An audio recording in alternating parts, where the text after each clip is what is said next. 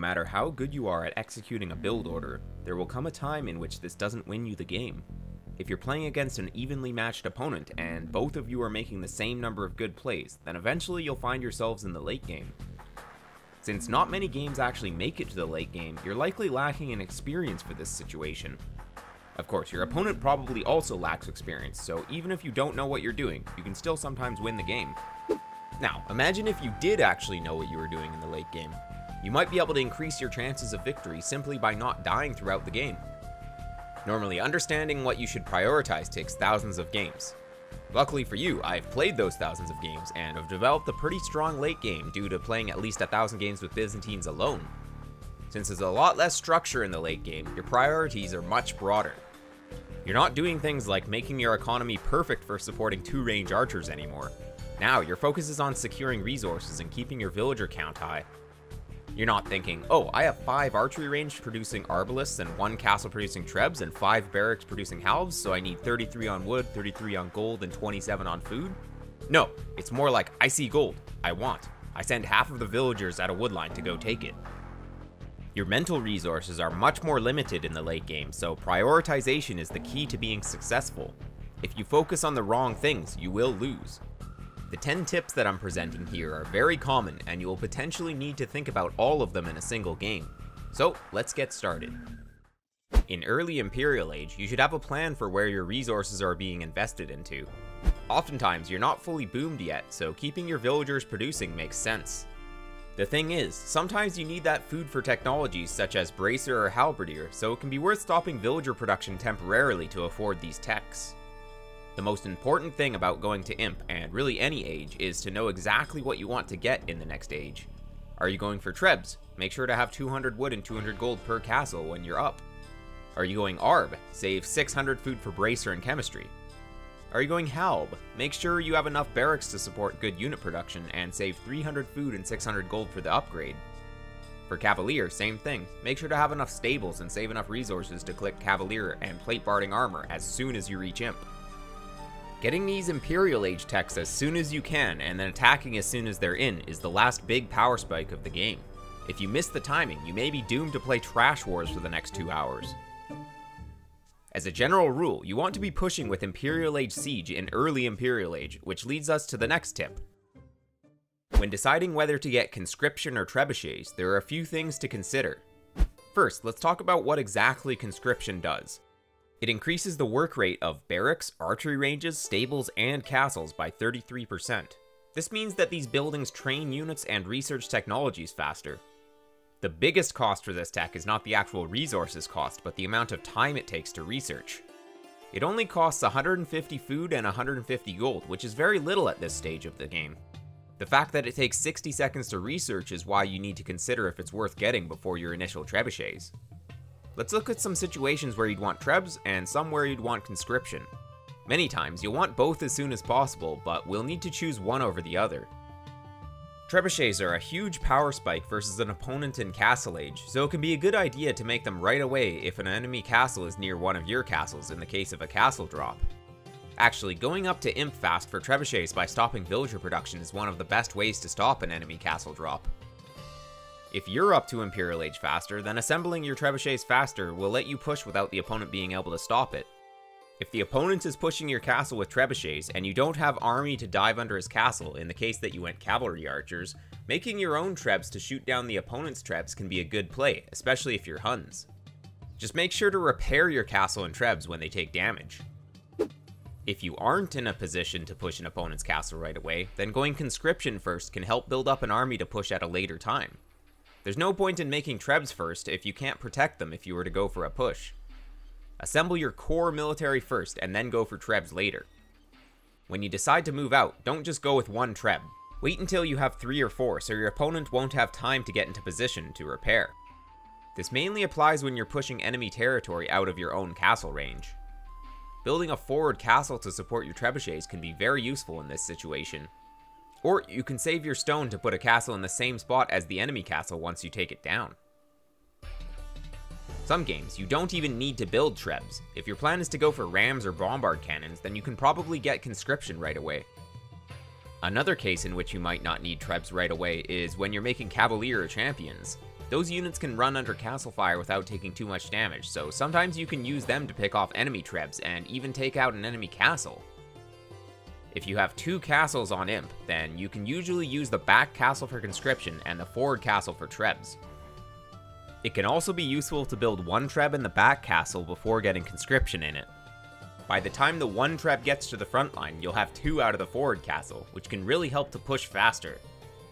In summary, if you're ready to push right away on Imp, get trebs. If you need units or don't need trebs, get conscription. You should always get conscription at some point, so even if you do go for trebs first, you should get conscription directly afterwards. Next on the list is finish your important unit upgrades before investing into another unit. Having 2 partially upgraded units often loses to 1 fully upgraded unit. For example, if you're going Cavalier and you see the opponent is going Arbalister, make sure to get Cavalier upgrade and at least plate Barding armor before investing into Skirmishers. Another example is if you want to start raiding with Hussar. Don't invest all of your food into them before you've finished at least their armor upgrades, bloodlines, and husbandry. If you're in Imperial Age but you only have Castle Age upgrades for your units, you'll not be taking very cost-effective trades a lot of the time. Another thing to keep in mind when upgrading your units is that they almost all benefit from upgrades found in their production building. If you're going for infantry, double check that you have squires and arson. If you're going Arb or cavalry archers, thumb ring is extremely important. Cavalry archers also need Parthian tactics for extra pierce armor and bonus damage against spearmen. This one's pretty easy to forget as it's an Imperial Age tech. For cavalry, bloodlines and husbandry will almost always be researched in Castle Age, but it's still worth it to check. And finally, if your Civ has a unique tech that benefits your unit, such as Magyar's recurve bow for cavalry archers, you need to check the castle as well to make sure that you got it. This is kind of related as well. At some point, ideally after you've clicked Imp, double check that you have bow saw and heavy plow. A good time to get handcart is on the way to Imp, so get that in one of your town centers that's not researching Imp. Also, select your mining camp to see if you have at least the first mining upgrades. Sometimes gold shaft mining is worth it at this point, but stone shaft mining is rarely worth it. On Imperial Age, you gain access to 2-man saw and crop rotation. 2-man saw can be worth it after you're done spending your food on unit upgrades, but crop rotation takes too long to pay off normally. If you think the game is going to last another 40 minutes, then yeah, crop rotation can be good, but usually you'd rather spend those resources elsewhere. I mentioned earlier that in Imp your priorities change. This is one of those changes. Throughout the game, you might find it worth it to raid with some of your military, even though those units will definitely get cleaned up. Villager kills earlier in the game are worth a lot more than later. Conversely, your gold units are worth a lot more later in the game when gold starts to dry up. Throwing 15 knights to kill 20 villagers in Castle Age can win the game for you, while throwing 15 Cavalier to kill 20 villagers once Imperial Age is in is rarely a good idea. This isn't even just because gold is running out. A lot of the time, splitting your army in Imp means the enemy gets to defeat 2 half-size armies with their full army. Getting 20 villager kills barely hurts the opponent when they're full boomed, and those villagers will be replaced before you can replace your army. If you want to raid with gold units, it can be best to send just a few Cavalier and split them well, or just a few Arbalists to sit behind a woodline. Your focus at this stage should be assembling a big army that you can push the middle with. If your main force is only at half strength, then you'll probably lose it. On a related note, if you still have a good number of gold units when the opponent only has trash, do your best not to trade evenly cost-wise with the trash units. If you have cavalry archers or arbs, avoid fighting skirmishers without a meat shield in front. If you have cavaliers, keep them away from halbs as you'll just waste them. If you have onagers, protect them from hussars with halberdiers. If the game gets to post-imp trash wars, you really need to keep your gold units alive. A few gold units peppered in makes very little difference, but if you can keep units alive and build up numbers using gold you've gained from relics and the market, you can eventually go for another strong push that can't be stopped with trash units alone. The unit that excels the most in trash wars is the champion. It has enough pierce armor that skirmishers are not an effective counter to them, and its other stats allow it to shred through halberdiers and hussars. The most effective counters are arbalist, cav archers, hand cannons, and cavalier, all of whom cost considerably more gold. For the ranged units, they need to be massed as well, since 1 or 2 of them is not going to stop a bunch of champions. For Cavalier, champions will trade decently in the late game, and it's usually easy enough to add in some halberdiers with your champions if the Cavalier numbers get out of control.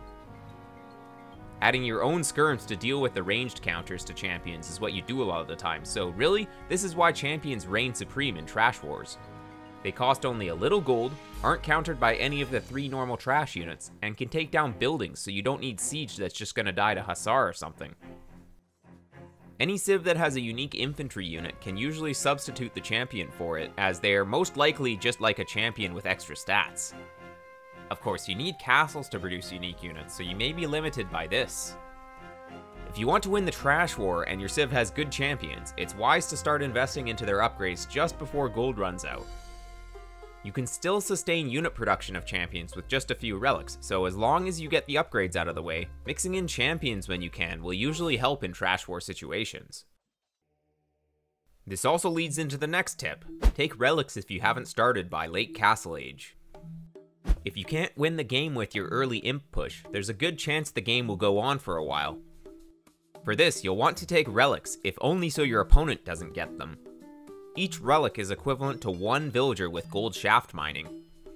So, if you get all 5 relics, it's as if you have 5 villagers that don't take up population space working on a gold mine that never runs out. Sounds good and all, but what can you actually buy with this relic gold? 5 relics keep 2 barracks constantly producing champions, even after conscription. After 80 seconds, you get 200 gold, which you can use to produce 1 trebuchet with. Just 1 relic gives you 30 gold per minute, which is enough to buy 200 wood or food per minute at bottomed out prices.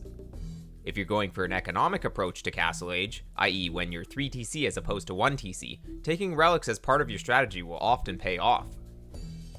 Once you have sufficient food income to support your 3 TCs, spending the next 175 wood on a monastery won't disrupt your economy at all. Food sufficiency for 3 town centers is 16 farmers with wheelbarrow or 18 farmers without. Securing the relics can be difficult if you don't have map control. If the enemy is attacking you, you should prioritize stopping this before taking relics. Since relics take a while to pay off, keeping your monks at home for healing and conversions can be better in this situation. Any resource not invested into pushing the opponent back increases the chance of you losing more in the long run as your opponent invests more into his army. Even 1 conversion can change the result of a battle, so sending just 1 monk to bring in relics is sometimes not worth the risk if you need to defend. After mid-Castle Age, when both players are thinking about imp, is when you should really consider taking relics if you haven't already. At this point, the relative investment of resources is not as much, and if one player doesn't lose an early imp, the game could go on for another hour or more.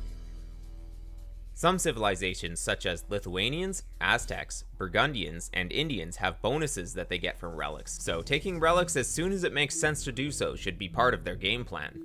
If you're up against one of these civs, taking map control and watching over the relics is another thing you can keep in mind. Other civs that benefit a lot from having relics are civs that have a strong late game but weaker early game, such as Byzantines and Portuguese. In addition to this, civs with weak trash units such as Vikings and Franks should try to get relics so they can continue to add in gold units in post-imp. A key part of winning the late game is raiding, and a key part of losing the game is being raided. When you get raided, even if you do everything right, you have a castle in your economy, maybe some halberdiers running around, you still end up losing some villagers. After cleaning up a raid, you have to make sure to send your villagers back to work. It's at this point that you also need to replace lost villagers. While you still have gold, if you're going Cavalier, getting up to 130 villagers is about right to keep yourself near max population quickly after each fight. If you're going Arbalister, closer to 110 villagers is fine. If you drop below 100 villagers at any point in Imp, it's often worth it to add a few more town centers to help repopulate your villager count. Extra town centers on the map can help you save villagers against future raids, and the actual cost of the building isn't that much at this stage. The issue with losing villagers in the late game is that you won't be able to maintain your max population army as you're constantly fighting. Even just the fact that you need to invest some of your food into villagers can mean that you can't continue to spam trash. What you need is time in order to get your villager count back to a reasonable level. The question then becomes, how do I buy time until my villager count has recovered? There are 3 ways to buy time in this situation. The most obvious is to go raid the opponent so he also has to replace lost villagers. This will only work if you already have a raiding unit such as Hussar or Champion upgraded. You also aren't guaranteed to do damage, so throwing units could just make your situation worse. This knowledge can also be used from the other point of view. If you raided the enemy first, secure your base so you can secure your advantage. If raiding isn't an option, but you have speedy units such as Hussar or Cavalier, picking off enemy siege units can really stall a push. Without trebuchets or bombard cannons, it can be really difficult to push castles. This can at least buy enough time until the opponent has more siege on the field. The third option is to give up ground until you max out. If you let your opponent destroy all your buildings on the front, sometimes this gives you enough time to max out your population so you can push them back. If you're losing production buildings and houses, then you need to make sure to replace them further back in your base. The most important thing to do here is not lose army and set your rally points to the back of your base. You must patiently watch your front get destroyed while you max out. If you can max out on 100 military while your opponent has only 80 since their villager count is a healthier 120, there's a much better chance of you being able to push back.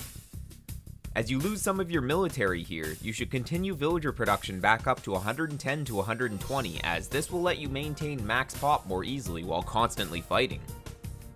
As the player taking ground in this situation, you shouldn't get overconfident as if the opponent hasn't resigned yet, they're probably preparing a maxed out army to push you back. Securing hills and supporting your trebs with castles can help you keep your push alive if your opponent has more military than you. This is a fact that's worth exploring further, though I've covered most of it in my Constructing Buildings Intelligently video. Castles can either be something that completely secures an area, or something that's a complete waste of resources. Let's start with the most obvious consideration for castle placement. Castles on a hill do more and take less damage from units on a lower elevation. When possible, you should plan to have your castle on top of a hill. Sometimes this is not possible. In these cases, you should ensure that your castle is not going to be sieged from atop a hill. Place your castle far enough away from a hill that it's out of range of enemy trebuchets and bombard cannons that are on a hill. You'd rather fight on flat ground versus flat ground than fight uphill. Another attribute of a good castle is that it secures resources. This could mean being in your main base to protect farmers from raids, or out on the map to protect woodlines or neutral gold and stones. Even just being able to garrison villagers inside for protection can buy you enough time for your army to finish cleaning up the raids. Building a castle on a central hill will give you a good attack path towards the enemy's base, while also forcing the opponent to attack uphill versus you to push you off. Controlling the center means your opponent can't easily reinforce armies that are attacking the sides, so it's easier for you to just send everything to the center and clean up wherever the opponent is attacking. This really leaves your opponent with two options. Invest everything into pushing uphill into mid, or send raids to kill villagers. If you secure your base and fortify the center, you will be in a very good position. It's when you step down from that hill to push deeper into the opponent's base that you may throw the game. Eventually, you'll need to move your siege out of the protection of your castle to push further. In this case, building another castle on the flat ground to help secure more area can be good. Just make sure to remember the earlier point of being out of range of other hills so you don't get trebbed from the high ground. Real quick, I'll go over some bad castle placements, so if you avoid doing these, you'll probably be alright. Don't place a random castle outside your opponent's base in the late game, unless you're going to push from there right away. It's not like in the early game where killing a few villagers or denying a gold mine has a huge impact. More often than not, your opponent will just treb you down for free. Don't place your castle too close to the edge of the map. You won't secure as many resources, and you won't limit the opponent's army movement as much.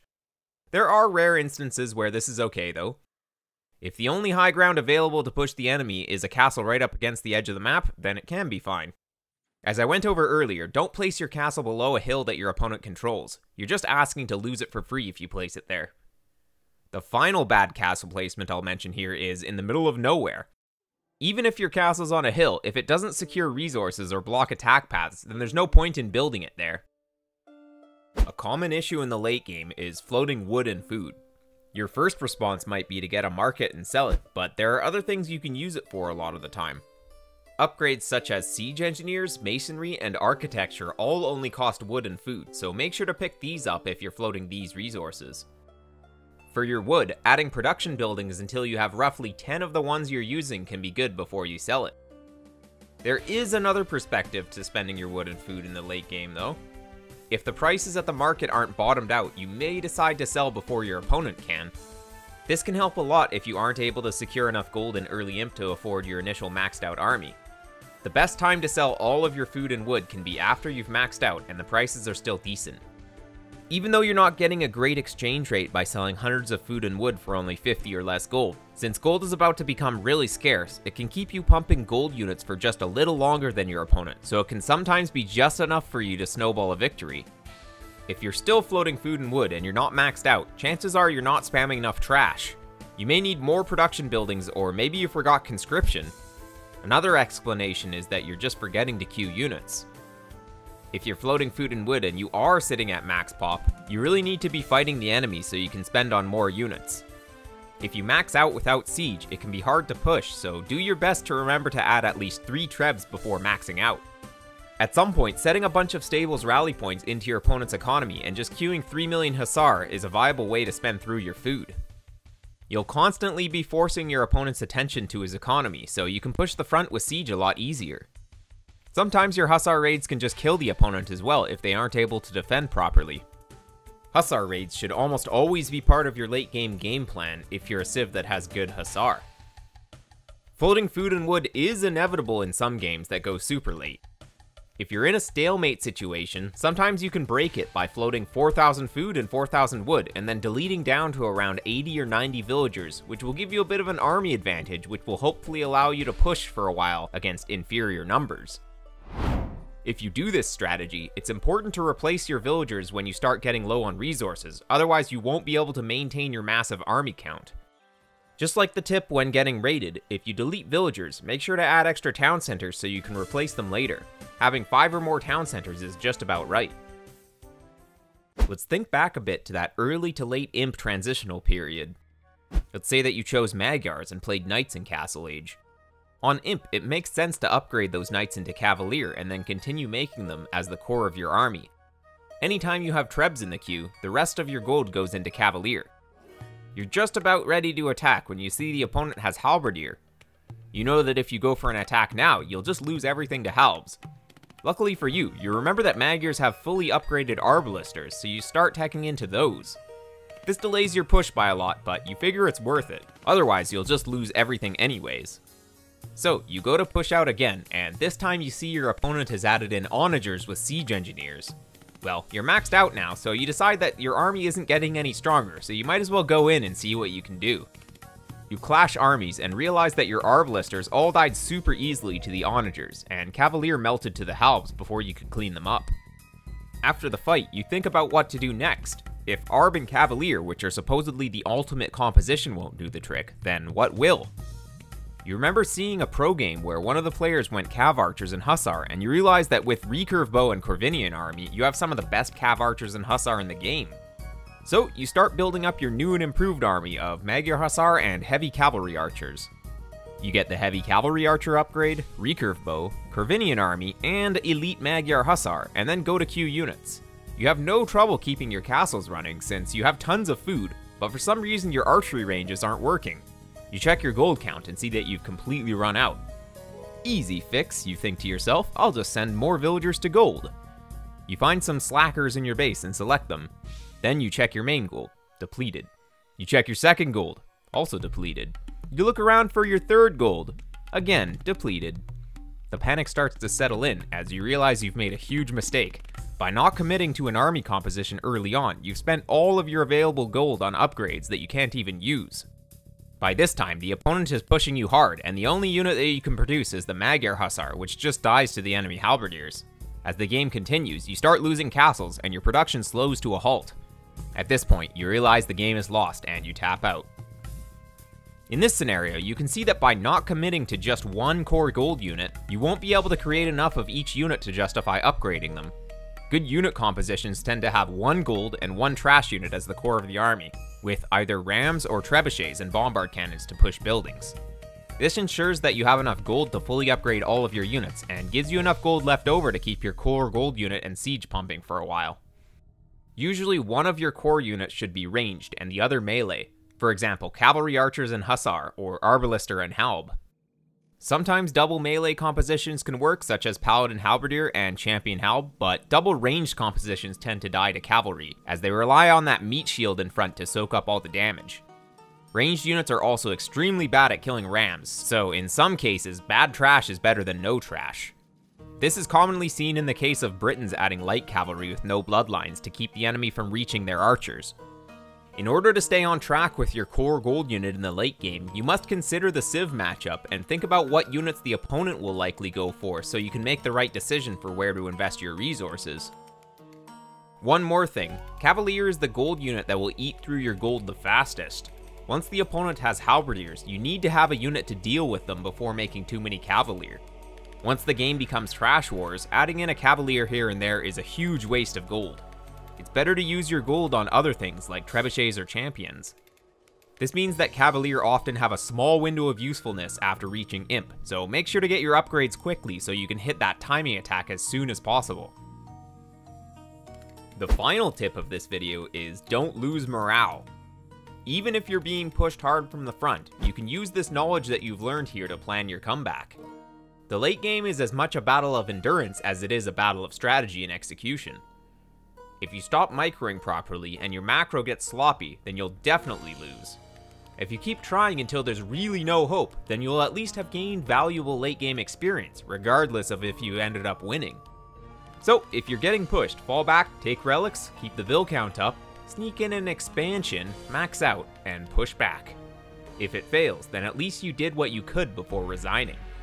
You should take every chance that you can get to gain experience in the late game, so even if you're winning, expand your economy outwards, take relics, add production buildings, max out before attacking, raid the enemy, secure areas with castles, and do whatever else we went over in this video. If you think the game is over and you stop trying, this gives the opponent time to come back. Don't show any mercy, only stop when he's dead. And that's it for this one. Hopefully this video has given you thousands of hours worth of experience for playing the late game. Now, go out there and civ pick Byzantines, and I'll see you in the Imperial Age.